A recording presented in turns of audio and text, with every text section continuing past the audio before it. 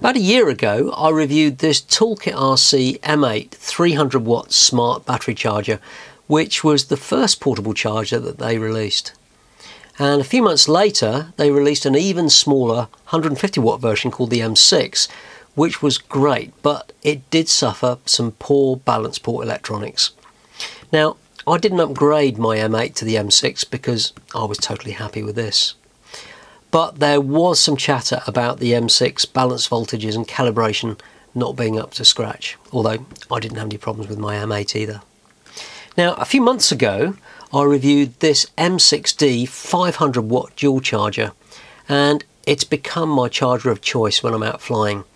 And this is just a charger. It hasn't got any of the fancy features of the M6 or the M8, but it is a dual charger. And it's got a totally different set of balance port electronics, which is well calibrated, and for me this is a fantastic portable charger, and you'll see I checked the calibration of these in another video. But now ToolkitRC have released an upgraded V2 version of the previous M6 that uses the same balance port electronics as the M6D. Hello and welcome to the Whirly Bloke channel. Other than the balance port electronics, this V2 version is exactly the same as the original M6 smart charger. And that's been reviewed loads of times, so I won't go over it in massive detail. But what you get with this is a 150 watt charger that's capable of charging 2 to 6S batteries of all the usual chemistries, LiPo, HV LiPos, lithium ion and so on. Now, you power it on using an XT60 on this side, and you can use a power supply or do what I do. I've got an old 10 ampere hour battery which I use in the field. Just throw it in your flight bag and you get quite a lot of charges out of this. Just plug it in the side there. And as well as the XT60, on this side there's a USB port, and you can use that for charging external devices, phones and so on, and you use this to update the firmware as well. And ToolkitRC bring out firmware on a fairly regular basis. And on this side is the main XT60 output and the plug for your balance lead here. You can see 2 to 6S. And it uses the soft capacitive touch keys rather than the scroll wheel on the M6. Now, these work fine.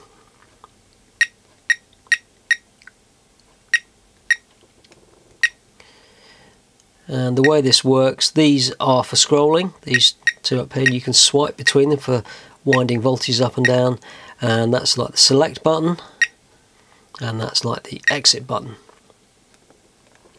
Now, although these work great and I can see why they've done this, I actually prefer the scroll wheel on the M6D. I know some people don't like this, but it's just personal choice, and this really works great for me.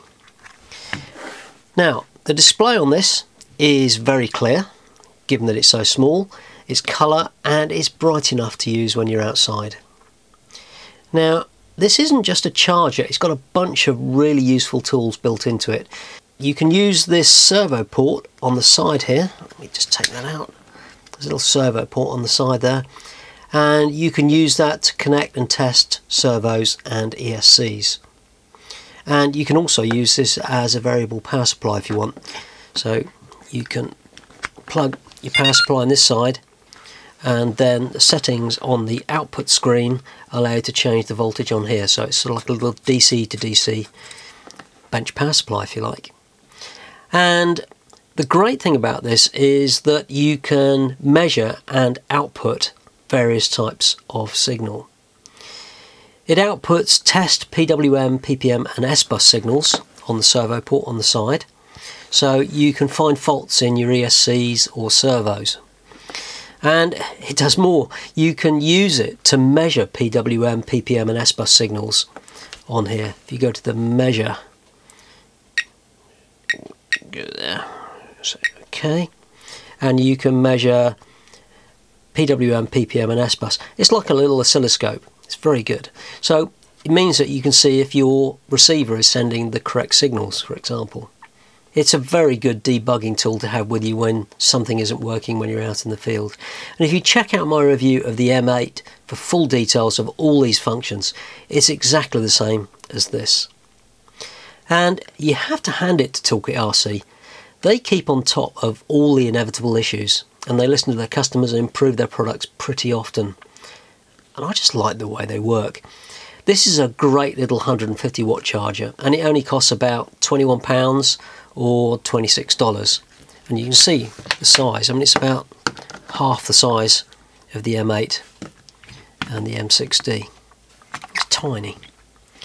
And if you check out the links in the description, they'll show you the latest prices, but make sure that you get the V2 version. How can you tell? Well, when you power it up,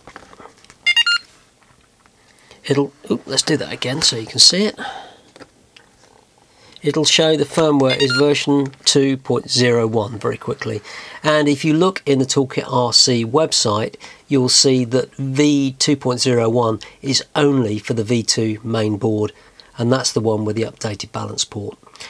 And talking to the guys over at ToolkitRC, they've got a couple of new products coming very soon, and I'll let you know what they are as soon as I know anything. And a big thanks to ToolkitRC for sending me these brand new versions for review, and they've kindly agreed that I can give away a couple of these. So I'll be running a giveaway for these and some other products in the next few weeks once I get everything sorted out. So remember to subscribe and hit the bell to get notified when I announce it. I'll see you next time.